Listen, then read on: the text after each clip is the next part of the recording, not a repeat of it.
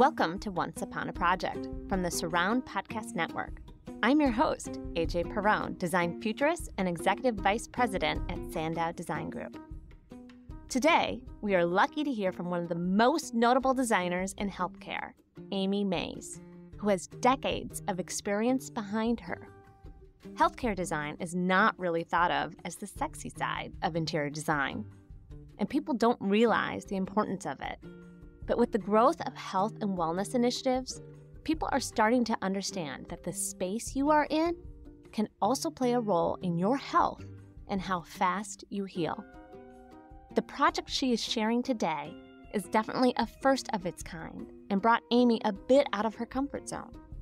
This topic is actually near and dear to my heart and something I've been researching for the past 20 years. So I'm really excited for Amy to share her story. Hi, I'm Amy Mays, Interior Design Director with HDR in our New York office, where I focus on health interiors. Historically, the firm has done healthcare for many, many years, and I think we were pioneers in the beginning of doing health design. Because we're so big, we have the ability to have deep focus in all kind of subcategories of healthcare. I became a health-focused interior designer, not by way of plan by any means.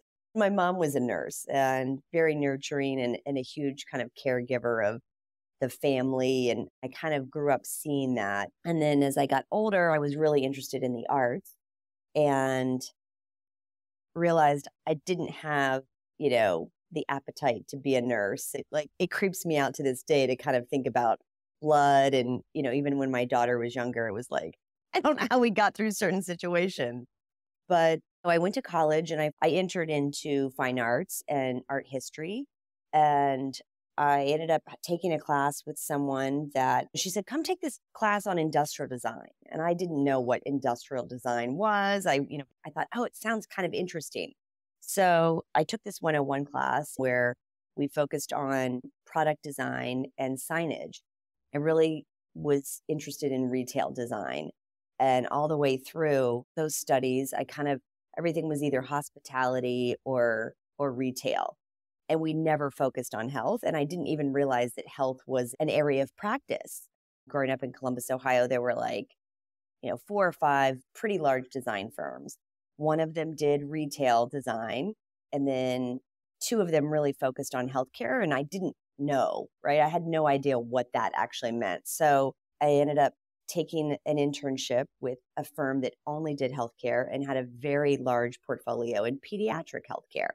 I ended up interning there and I stayed there for 13 years and kind of grew up in the profession, learning about healthcare and not really wanting to do anything else. I fell in love with it really early. I think the idea of improving the lives and it was everything the firm did. We did little bits of, civic local work, but it was a huge focus on healthcare and pediatric healthcare. So that's how I fell into it. A lot of designers working in healthcare feel a strong sense of purpose on what they are impacting. Designers in this field are making life and death decisions, and research has shown that patient outcomes are deeply affected by space design. A patient's life can hang in the balance of how many steps do the nursing staff have to take to get key equipment or medication.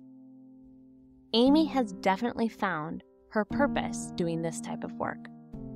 What I love about it that's different from other market sectors is that it's at its core, it was very much focused on patients. I think the people that you end up working with on the owner-client side have a compassion for what they do that's different than any other vertical or sector that's out there. These are incredibly passionate and compassionate individuals. Of course, the focus of most healthcare initiatives is positive patient outcomes. And to be honest, we've come a long way in the push towards better design and health and wellness spaces. I'm old enough to remember when mammogram centers felt super institutional and honestly intimidating with their giant machinery. And now even smaller hospitals have mammogram centers that evoke an almost spa-like design. And that can make a real difference in how likely a woman is to get screened. Now, the approach to designing health centers in the past has been to cater to the average person. But what about the segment of the population where that design just doesn't work so great? Patients with mental or physical disabilities. And that is what Amy is going to talk about today. The project I want to talk about today is the NYU Oral Health Center for people with disabilities, which I think we did in like 2017, 2018, and it opened in 2019, right before the pandemic. We, as an office, have some specialties in doing dental clinics. It's in the city. So out of the, 8.5 million people that we have, there's about 950,000 people with either physical or cognitive disabilities that need dental care. When people with disabilities or cognitive issues need dental health, you end up typically having to go into the hospital and you're sedated, and it's fairly traumatic, right? These spaces don't exist currently. And so NYU, had made commitment to increase the access for patients and families with disabilities. So it was fairly eye-opening to me that there was such a market and a need that no one has really been addressing. So that was exciting to have the ability to work on that with the client who was completely motivated and, had this huge vision for making something amazing that didn't really exist. Autism hadn't been at the forefront of conversation as it should be. And the list it can go on and on. I felt a little humbled that I, being in healthcare for so long, hadn't really thought that this small little niche was such a need and what patients have to go to and the extreme that they have to go to for that level of just simple cleaning of your teeth. That care was shifted to the hospital, and to be sedated for that is it's unfortunate. And I didn't know this. And that was the truth of it. These types of clinics did not exist anywhere. And I know that from very personal experience. My 27-year-old son has severe autism, and I have literally flown him around the country to receive basic medical care. And even the Mayo Clinic didn't have the specialties to help him. The enormities of challenges of even finding the right people is great. And once they find a provider, the last thing patients need is a physical space that gives them more barriers to overcome. So how did Amy's team tackle a project that has never been done before to meet these specialized needs? We have expertise in-house, but I think what really made this project such a success was the client driving it. So they had members of their team that helped develop a program. The rooms had to be larger in size to accommodate wheelchairs, and we wanted to accommodate bariatric seating. There's program elements, right? There's patients that can't get out of wheelchairs. There are patients that are, sensory overload. And what's interesting about this project is it's not for a particular age group, right? It's not an adolescent or pediatrics. It covers the entire gamut. You could have a toddler and you can have someone that's in their 50s, any age, coming to this facility. So from a program perspective, they were really instrumental in driving kind of what the program wanted to be. And then there was room for us to do research on how to best design for children or adults with autism. This project covered not just autism, but almost every type of disability you could imagine. And many patients had more than one disability. I've been doing work in designing for neurodiversity for over 25 years. And every time I think I've seen every design problem that could be uncovered, I'm surprised with a new one. The challenge for most designers is we don't have intimate knowledge of what that patient's experience of the built environment is really like, how their sensory processing might be different than ours, so a color we think is calm is actually overstimulating for them, or not understanding their navigation difficulties when they're using a wheelchair and a cane at the same time because someone is wheelchair-bound and blind. All designers working on projects like this need to learn and develop design empathy. That is the ability to understand a person may have a different experience with the same set of environmental stimuli. And what's the best way to build design empathy? It's simple. Listen to the patients.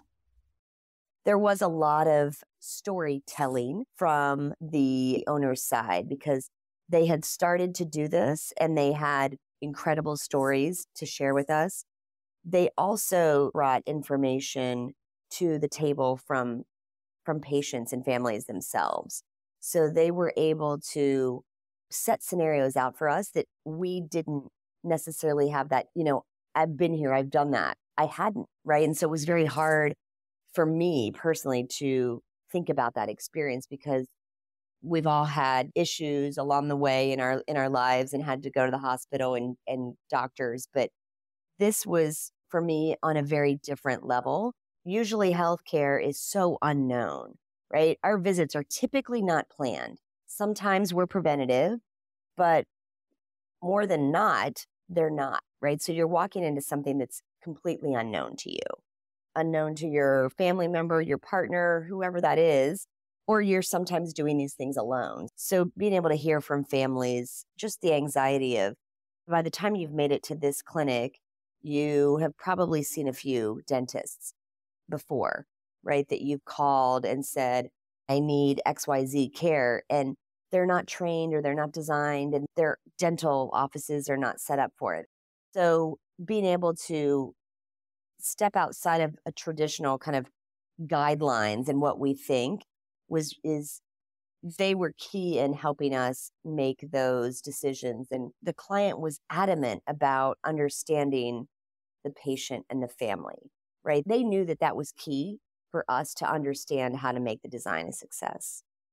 To be an empathetic, kind of compassionate person as a designer, I think we do that really well.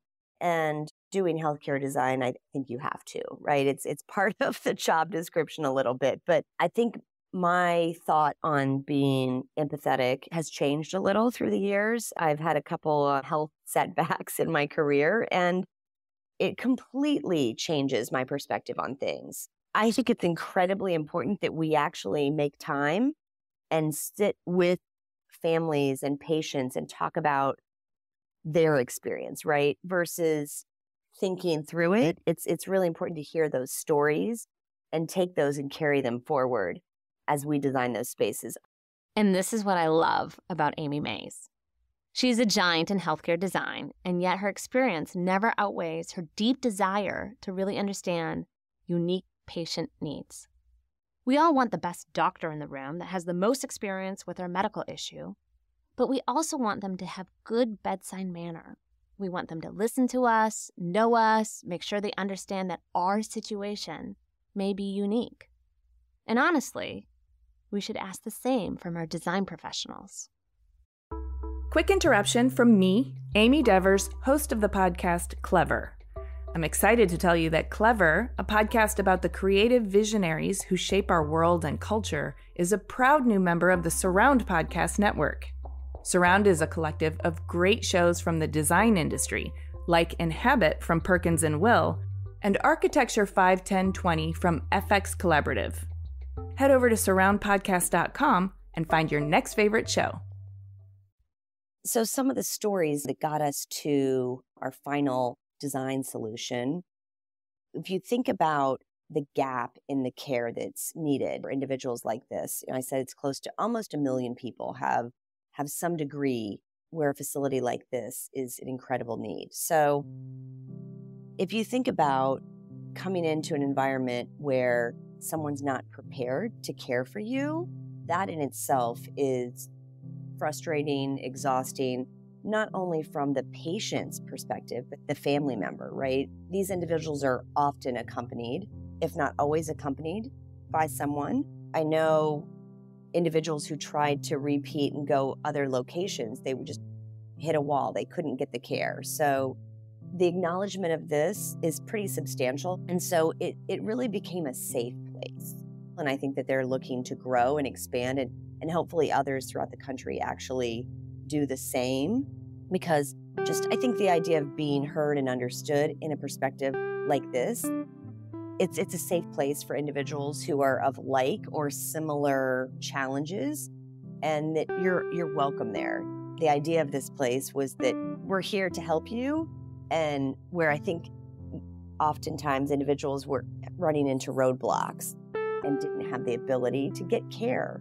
And it's sometimes, we all know, being at the dentist, it's not just a one-time deal. Sometimes you got to come back, there's other issues. So a space that actually provides continued care, a space that's designed for them, right? It's not just a regular environment where you can see that type of patient.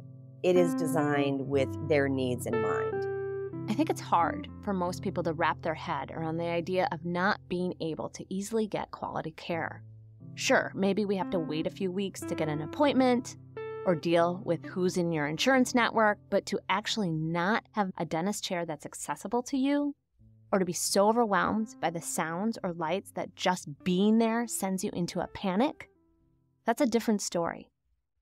And not having accessible care has real implications on dental and health outcomes. Take dental care, for example. There's approximately 6.5 million people just in the United States with intellectual and developmental disabilities who are not able to access the dental care they need. And an individual with a disability is twice as likely as a neurotypical person to get one or more teeth removed. So we can all agree a space like this dental clinic is very important. After taking countless stories and perspectives into account from the client and the patients, how did Amy and her team actually change the design? The design elements that we use in interior design within the healthcare market and sector, this project, it's almost like they were more heightened. We all kind of have our ADA background in clearances, but there's a sensitivity that needed to be addressed. You know, the palette and the feel and the touch of things and the color and the lighting, and making everything kind of incredibly accessible and incredibly calm and quiet was a huge driver for us. So if you take acoustics, for example, right? Sometimes in other settings, we think about acoustics as separation of space, or how you might hear extra sound coming from another room or footfall on flooring. But it became so much more heightened, right? Because we became aware of the sensitivity that some individuals have, you know, say an autistic patient has to sound, right? Sound and acoustics can be extremely stressful on individuals. So we had a sensory room that we included in the program that was right off of our main waiting space, where someone could go in and kind of decompress or do what they need to do to kind of get in a good space. And that we actually need this in regular dental clinics too. You know, a lot of us, myself included, has a lot of anxiety when you go to a dentist. So we thought more intentionally about the product and the materials and how we could use them, rather than say, this feels like the right thing to do aesthetically in this space. It was almost like we flipped the question around, and how can we make this space more acoustically sound and lighting. So around lighting, indirect lighting, I think is, and as a practice, most individuals, we would all believe that indirect lighting has success in patient settings and even care provider spaces. It reduces glare. In inpatient settings, you know, we try to avoid that direct light in a patient's eyes. But obviously when you go to the dentist, you know, they have some well-designed, very focused lighting. But in addition to that, the indirect lighting is just kind of takes the glare and the notch of seeing the light fixture itself. And then we also incorporated color light for control and the mood, the idea of, you know, a blue I might feel very safe and comfortable in, and giving patients that choice in lighting is really important. But by creating that sensory room and even exam rooms and the diverse lighting that we had in those rooms, that was about control and not circadian rhythm daylight control that our bodies naturally have. And we often design to in neonatal units or spaces where babies are needing to develop. It was those more sensory tools that we implemented and talked about with the end users and the physicians and how we brought that into more specific spaces. We wanted to make sure that there was control and you could have variations in lighting and come into the exam room and turn the lights to a soft blue and feel comfortable and at ease while the physician or the clinical side can still provide care within a safe space that feels comfortable and calming to them. Materials and color, that was also a very different perspective than, say, designing for a larger population within an inpatient setting. I know we all have those. There's the pediatrics and the ICU, intensive care unit. That's very much about durability and cleaning. That wasn't so much the priority here, right? It was more about the color itself and how individuals might react to that and the tactile nature of how one fabric might not feel compared to more successful products. You know, the tactile quality of seating, how close seating is. So it was more about the senses, right? The actual user's senses and how they would be perceived for those individuals. Choice, control, accessibility, designing to not overstimulate the senses. These are design table stakes in a project like this, which if you get them wrong could mean failure. This wasn't easy. And for someone like Amy, whose top concern is really about the outcome for patients, how did she feel this project went? You know, every project has its challenges, whether it's in design or construction and installation. And I think overall, it was a very successful project, start to finish. We did have some acoustic baffle challenges along the way and making sure that really our barrier-free areas were barrier-free. We all know that there's ADA, but looking at it from a more holistic approach, I would say. The front desk was, very curvilinear, and we worked very hard to make sure that the angle, so you could actually pull up to it, felt comfortable, and there were multiple heights.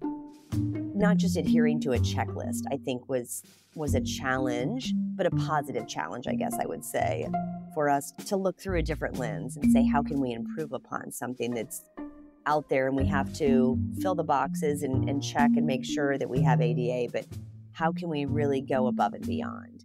The ADA, or the Americans with Disabilities Act, includes the legal accessibility requirements that buildings and their owners must adhere to. It was passed into law in 1990. Yes, that's 33 years ago. And a lot of learning has happened in those 33 years. So it's often not enough for design teams to work towards ADA standards. They must go above and beyond to really make a project fit its users' needs. And luckily, the owner of this project, Amy's clients, felt the same way.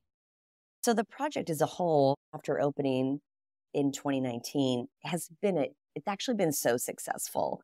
And I think it's been that way because there's such a need, right? I mean, the client's brilliant in that way that they realize that there's an avenue and a need for this. So it's been incredibly popular, but they did have to shut down during COVID, and they've come back with roaring success. So I think they see something like 40 patients a day. It's a small, 8,000 square foot clinic. So it's small but mighty. I'm curious, and I think it would be interesting to see how the word can spread and become more accessible, right? That's something I'm interested in continuing to explore and understand.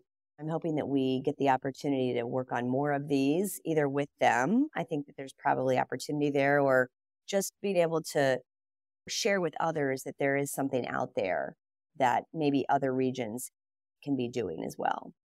I don't think Amy has anything to worry about families spreading the news about this clinic. There are so few options. When a family finds a golden nugget designed especially for them, the news spreads fast. I mean, I've already recommended this clinic to families I know, and I don't even live on the East Coast. But that speaks to how new and different and necessary this project was, not only for the patients, but for Amy and her team too.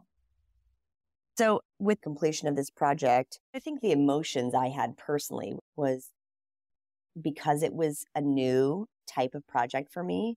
am I going to succeed, right? Am I going to be able to make this project a success for these lofty goals that the client has and the vision and the big idea that they had? So I feel like as a team, we really reached outside of our normal process, our normal kind of, this is what we do next. And that was pretty enlightened in the way of, wait a second, we need to stop and maybe think about this differently, right? We all get in a groove and we know the next thing to do and what's next.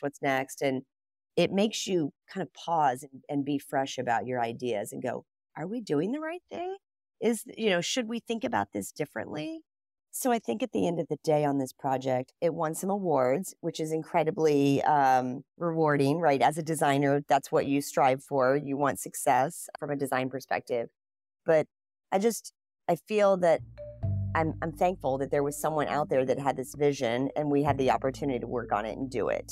I don't think those jobs come along all that often, and this one is a very special one. Of course, it's great to have your project published or win an award, but there's a different type of satisfaction knowing you helped support a community that really needed it. It's clear that Amy has a strong sense of purpose for her design work. It's the one thing that cannot be taught. It's a reaction to rise to the occasion to make the world a better place. I'm most proud about my personal growth in the profession and being a healthcare designer. I'm not sure I would have thought that, right? I think we're very proud of the design and it's beautiful and it functions and the client is incredibly happy, but it gave me a recharge and opportunity to kind of get energized about this. I think healthcare in general is very rewarding, right? As a profession. I'm 25-ish years doing this. So to do something new and different just energized me all over again. It's good to kind of be challenged and do something different. And I didn't think about that going into it, right? It's like, we can do this, we can listen and take ideas and turn them into reality, but it was pretty eye-opening for me. I'm curious what else is out there still that I don't know about, that, there's opportunities for design. We all need to carry these stories, these learnings forward. And we need to continue to search for places in our communities where there is inequity for all people. I personally know many families that have a disabled child and could not get the medical care they needed. Their stories are heartbreaking, and just one of them is one too many. But looking at the NYU Oral Health Center for people with disabilities, it's a prime example on how designing for this unique community creates better design for all. And that should make Amy and our whole team at HDR very proud. And it makes me proud to share it with all of you. One last item I'm getting better at sharing with others. You might be wondering how my son is doing with his lifelong disability of autism. We are lucky we were able to find him the right medical doctors and pay for his treatments. And now he's thriving. He has a very full life and career as a visual artist. He even has a speaking agent because he loves to get on a stage with 500 people in the audience and talk about his art. He's a success because he got the medical care he desperately needed. And now, his life and experience are limitless. That's the power of what design can do.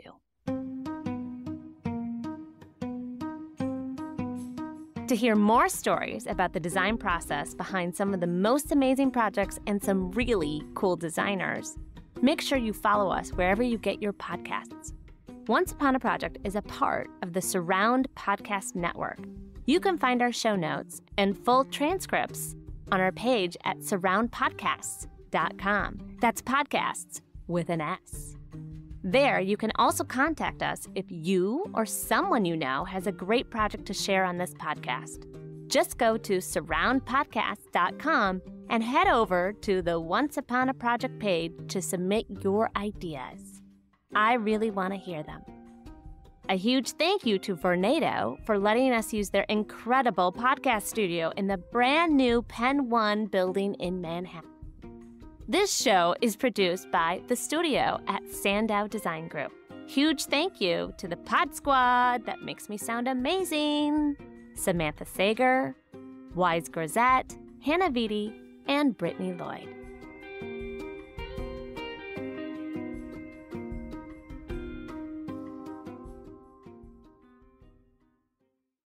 Design is a process. It's a journey. It's a way of thinking and feeling. Talented creators are fueled by burning curiosity, and that curiosity expands way beyond the one thing they may be known or recognized for. I'm Evan Ornston. And I'm Josh Rubin. We're the founders of Cool Hunting, and we invite you to check out Design Tangents, our new podcast that goes behind the scenes with creative change makers to learn about their work, inspiration, challenges, and philosophies.